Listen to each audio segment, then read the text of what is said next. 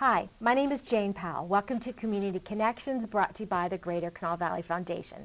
This is a show showcasing community involvement, and today we're going to learn about West Virginia Heath Right. My guest is Rhonda Francis. You are the Clinical Coordinator at West Virginia Heath Right, and you have been there a long time, so I know you're going to tell us everything we need to know. Thank you for having me. I appreciate it. I love to talk about the clinic. I've actually been at the clinic, it'll soon be 21 years. 21 years? It's been a long time. So we've seen a lot of changes and added a lot of services. So I'm happy to talk about our services today and what's going on. Especially during this COVID pandemic, we've had a lot of issues and had to make a few changes because of that. But we were one of the clinics that actually stayed open during this whole pandemic. We never shut our doors. So I think that right there is just huge. You are open and you have been open. We are open.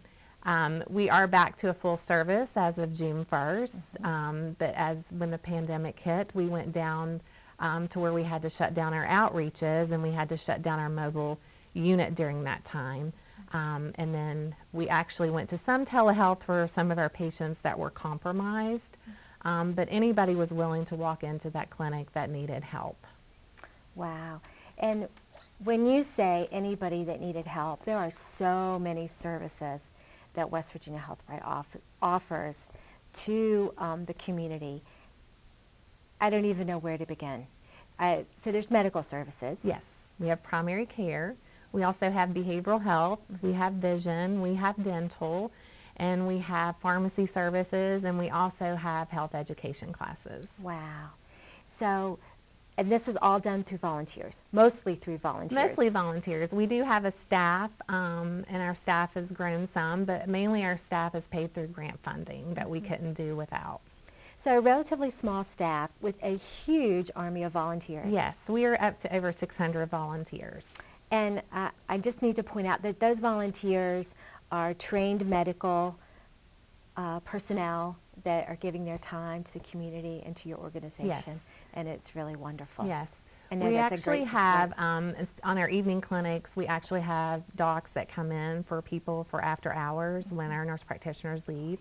So on Mondays and Thursday nights from 5 to 7, we have docs that come in after they've been in their office all day and come in and see patients, because some patients work and they have to have a paycheck, so they can't just take off to come during the day. Yeah, that's huge.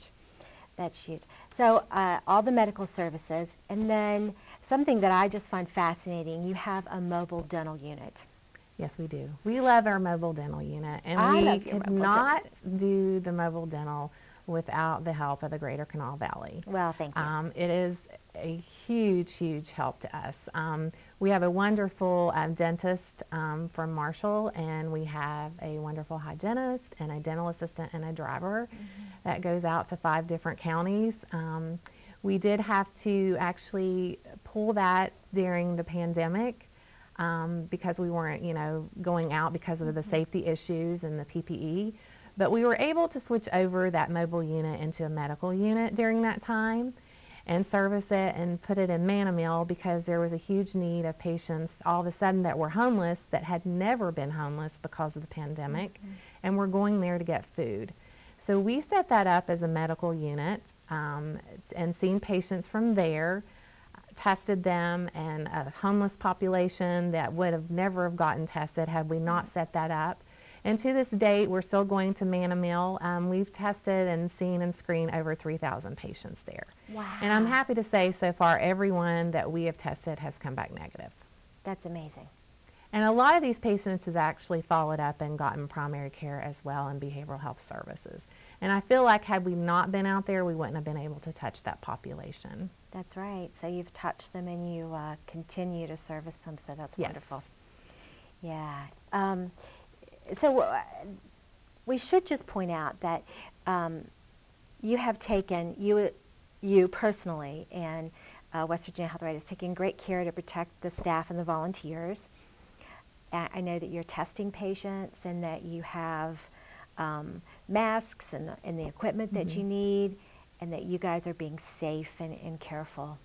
Yes, we are. We actually went to bat actually to some of our stakeholders and said, hey, we need some PPE, we need to stay open or we're going to have to close our doors.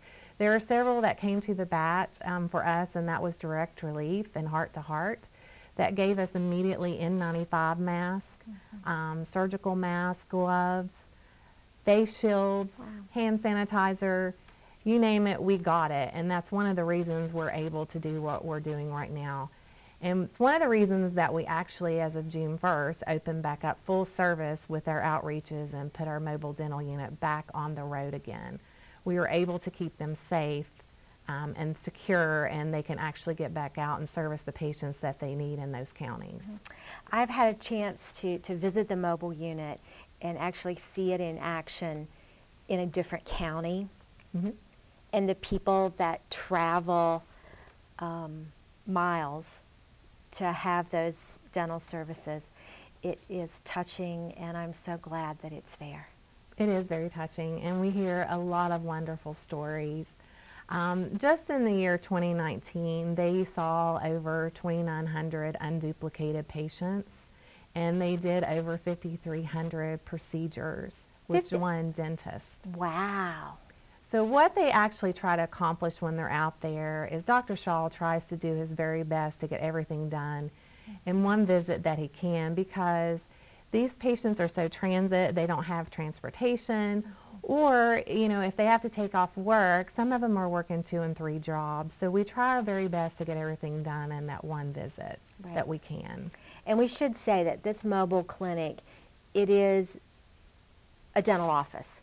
There's everything that you could want inside. It is not makeshift. It is state-of-the-art.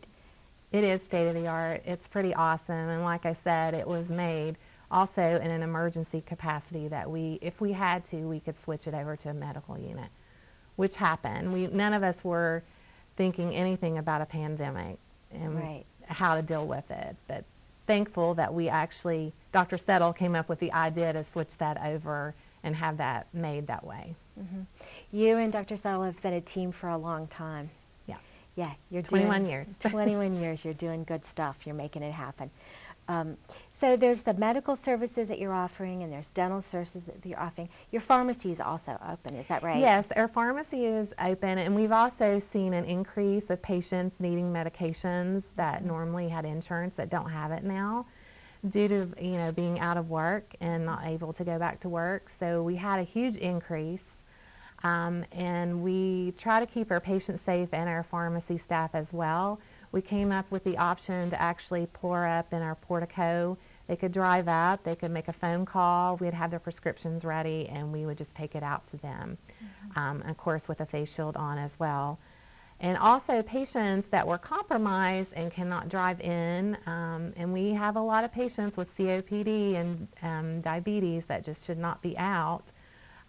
We were able to mail those medications, and we're still doing that today. That's wonderful. The pandemic has touched all of our lives, and I think you and I were discussing that it is trying in the best of circumstances. And you have also kept your counseling services available to people. Yes. We have actually had a need to expand our behavioral health. We have a lot more patients calling in that have anxiety and depression as well, that never had it before, having panic attacks. You know, if you sit and you watch the news and you stress about it, then it's going to happen. And people without a job as well. People that are homebound that now you can't get out like you used to. It's caused a lot of mental illness as well. We have expanded. We actually moved one of our nurse practitioners, it's a family nurse practitioner, as a behavioral health. As of July 1st, we've expanded that program.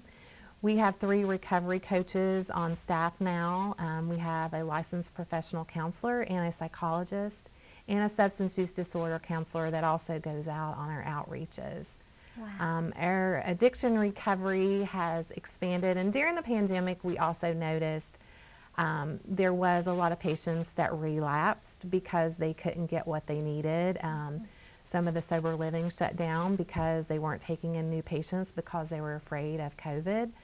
So we still saw those patients and got them what they needed. And also, since then, as opening our doors full service again and out on outreaches, we've had 11 in June actually go back into recovery that had relapsed. So they're back on the same road that they were on before. That's wonderful. Yes, it's very exciting.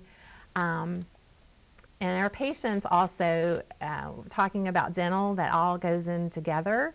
A lot of those patients, that are in recovery need their teeth work done.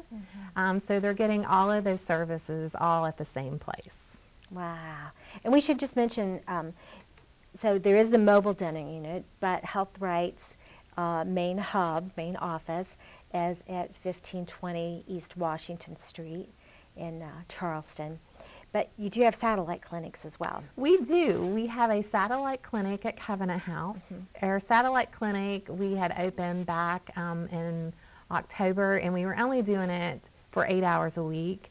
Officially, as of June 1st, we're actually there 5 days a week from 8 to 4.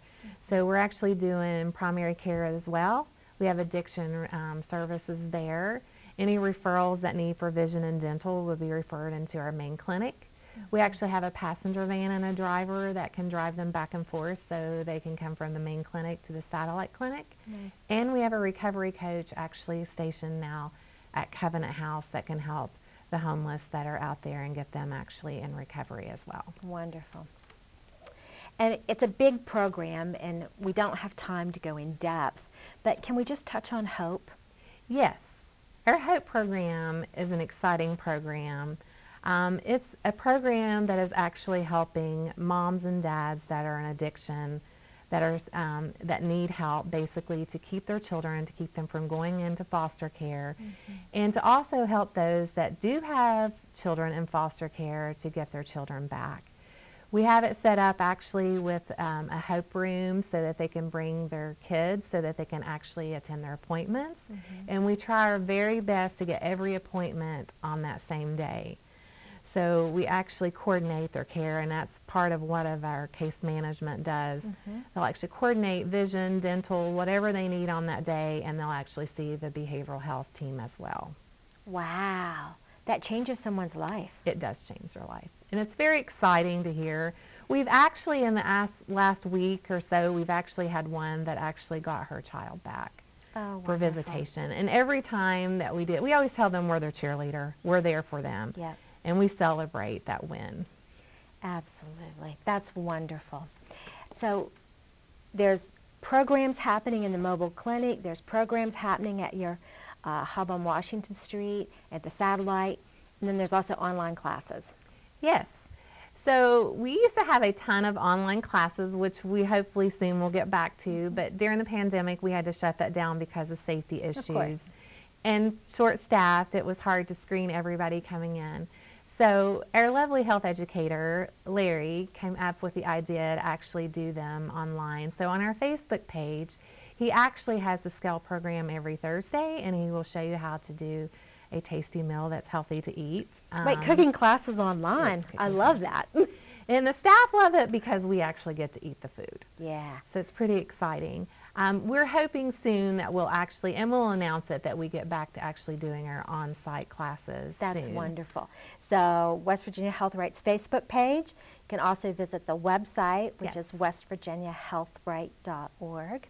The phone number, if anybody had questions, is 304, there it is on screen, 304-414-5930. Rhonda, thank you so much for being here. Thank you, I appreciate it. West Virginia Health Right is doing so many programs for our community. Thank you so much for that. Thank you, I appreciate it. And West Virginia Health Right to me will always be a passion, and I love seeing people when they get what they need and the health care they need. Yeah, thank you for everything. Thank Thank you you guys for joining us. This has been Community Connections, brought to you by the Greater Kanawha Valley Foundation. We'll see you next time.